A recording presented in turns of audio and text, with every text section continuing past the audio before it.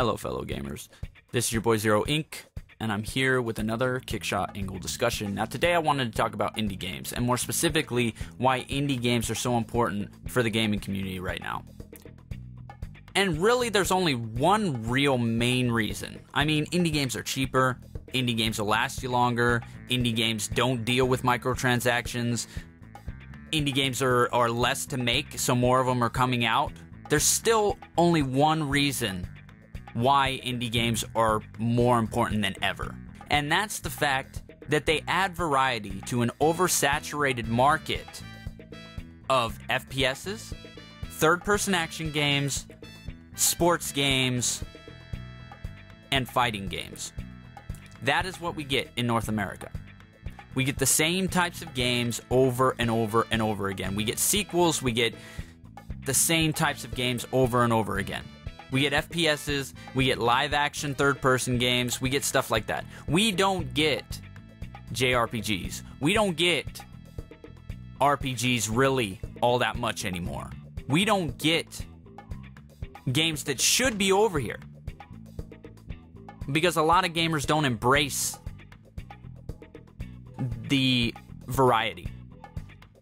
Indie games provide puzzles, they provide strategy. Some of them are RPGs, some of them are like old school Mario, and you gotta play through it and beat it all the way through without dying. Spelunky's a perfect example of that. Mercenary Kings was great. Dust has everything that a next-gen game should have. Dynamic weather, everything is voice acted, all the way down to the most minuscule character. The storyline is a storyline you wouldn't expect, and it has a great twist in it. And the ending is satisfying. Gameplay is fun. It's live action. But because it's 2D, it's an indie game. Oddworld, same thing, is great game. But it's an indie game. Resogun is an amazing game. Some of these indie games have stories, some of them don't. Some of them you have to read the stories. You actually have, like old school where you have to read the text. Some of them don't. But at least indie titles are still doing what they want to do. They're still making the games they want to make. AAA titles are a little different now. You have to put out something that you know the consumers are going to buy. Because if you put $50 million into a project, you want to make that $50 million back. So you get Uncharted 4. So you get Halo 5. Xbox and PlayStation have more games to play than anybody on YouTube is giving them credit for. Well, maybe not anybody. There are some that are good, like Total Biscuit, Modern War Negro, and a couple others, but a lot of the new channels coming out and a lot of the pro channels do not give credit where credit's due. PlayStation has 140 plus titles. Xbox has a lot of titles itself, like 80 or 90 or something like that. Nintendo has tons of titles. We should embrace Namco Bandai bringing games over here. We should embrace Atari bringing games over here. We should embrace some of the old school Japanese developers. We should embrace these games. We shouldn't be stomping them out. Don't listen. And it's funny because a lot of YouTube channels are doing just that. They're saying indie games do not matter. When you give the argument which system is better and you don't even include the indie games, you're basically saying that indie games do not matter. And you're right, to the average gamer, to the casual gamer, indie games do not matter.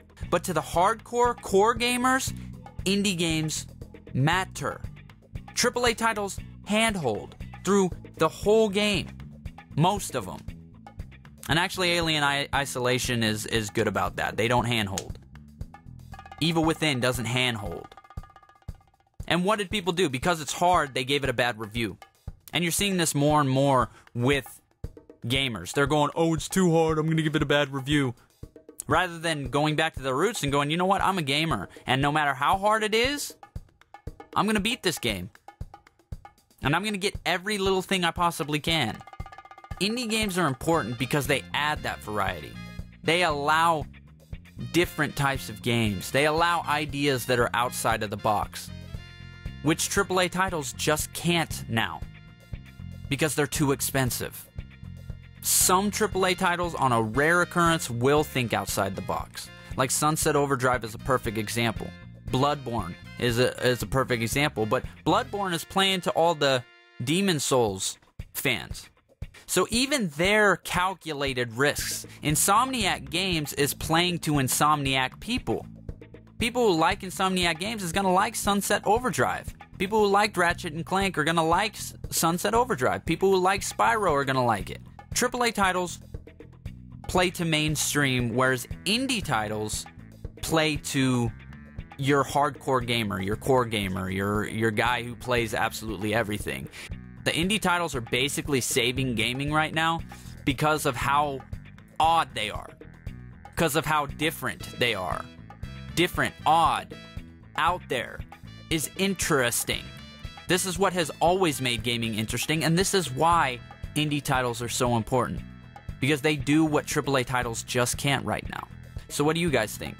Do you guys think indie games are good for gaming? Do you think they're bad for gaming? Do you think they're helping the gaming industry? Do you think they're saving the gaming industry? Let me know in the comments section below. This is Zero, and I will see you guys next time.